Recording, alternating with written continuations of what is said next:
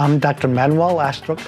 I'm a board-certified psychiatrist. I help entrepreneurs who are suffering from depression get back to being energetic, productive, and very confident. So I believe that the key to success and your mental fitness is agency. And agency is the belief that you can actually have you have the ability to influence outcomes, right? So that you're an independent agent who can have an influence on what happens to you. So an easy way to think about this is with your grades. When you're in school, you have agency over the grades that you get, to the extent that, if you study hard, it's going to have an outcome on the grades that you're getting. So agency is critical to success and mental fitness. There's a couple of quotes around agency that are favorites of mine. One is from Marshall Goldsmith. He says that what got you here won't get you there.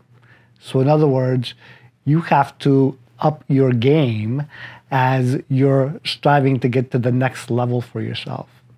And there's a quote from a Buddhist monk, I think he is, Richard Baker. Richard Baker says that transformation and awakening come down to two things: intention and attention.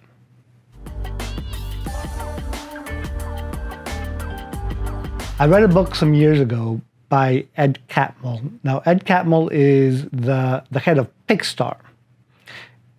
And the book is called Creativity, Inc. It's one of my favorite business books of all time, and it's also a great personal growth and development story. So Ed Catmull, when he started off as a young man, he wanted to be an animator for Disney. He wanted to draw cartoons, and he wasn't good enough. Like, he applied and he was told that his drawing skills weren't up to the task.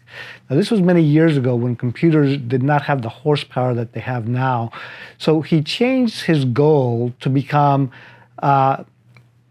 someone who helped to develop animation digitally on computers. Again, back in these days, computers could barely draw a hand that would move around. So there was a lot of work to be done, and that was the direction that he cast himself in. And initially he was coding, and he developed a lab where he brought other people in to help code, and then he went from coding to running the lab, right? So he had to develop a new skill set. And as they got more people into the laboratory, and there was a worldwide movement to advance what computers could do, there was a lot of exchanging of information by some quarters. By other studios, they were actually hoarding the information and the discoveries that they were making that would allow people to animate. So there was an open source system and a closed source system. And he open sourced all the discoveries he was making because he had a goal. It was to make animation and cartoons digitally. The more people that were helping in his mind, the better that would be. And what ended up happening was that his lab, as a result of open sourcing all the information that they were getting, all the discoveries they were making, people wanted to work with him. He was seen as the leader. And he drew the top people, the best and the brightest. Over time, over many years, he continued to grow skill sets. There was a lot of turmoil and a lot of chaos. Ultimately, he was working with Steve Jobs, and at some point, he was actually working with Disney Studios. And the first animated movie that came out, and it was like a 20-year journey, was Toy Story. He became the head of Pixar at that point. They were pumping out, cartoons digitally on a regular basis at that point. And his skill set had gone from coding and having a vision of the future that he wanted to actually running this massive studio with directors and budgets and actors being in charge of all of that. So what gets you there is not what got you, initially here, right? So always growing our skill sets is a super important part. And the agency component to this is the belief that investing in yourself, investing in your knowledge, investing in learning and growing not only keeps your mental fitness up, but it leads to success. A couple of my favorite lessons from the book Creativity Inc. Number one is that the collaboration model, that humans do great when we're collaborating. So if you think back to caveman days, one of the things that helped humans to explode and become an invasive species over the entire planet was our ability to form tribes and to take on tasks that an individual couldn't do. And this went from hunting initially to farming to constructing the Great Pyramids. This was all part of collaboration, working together, learning together. Another great story from Ed Catmull was his mindset. So he went around, as successful as he was, constantly head on a swivel, looking around, thinking, what am I missing? What am I missing?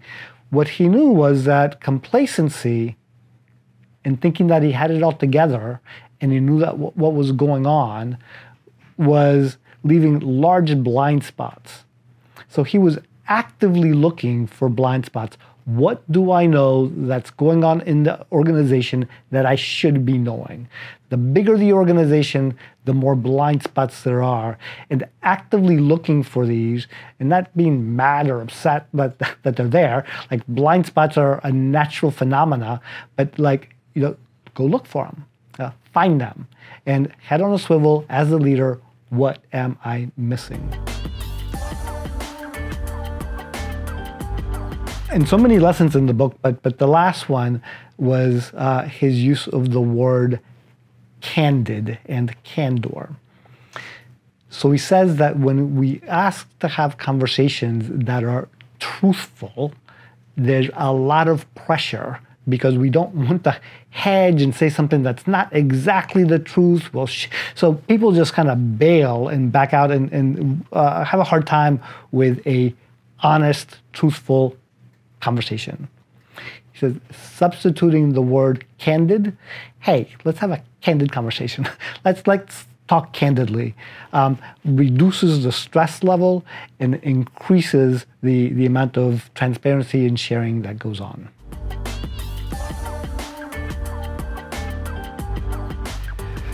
So agency is the belief that we can influence our outcomes, and I think it's the key to success. I think it's also one of the keys to mental fitness, and it's one of the treatments that I talk about with people when they come to see me when they're depressed. So often there's a sense of hopelessness and helplessness, and the future is bleak, like nothing can ever change. And if that's the case, one thing that can change is, give my office a call, Manuel Astruc, MD, and Associates. We've got, practitioners who are available to help. And we've got the cutting edge technology, transcranial magnetic stimulation in Saratoga Springs. And it's a revolutionary technology that's actually 10 years old. We're seeing just marvelous results with this when medications have failed.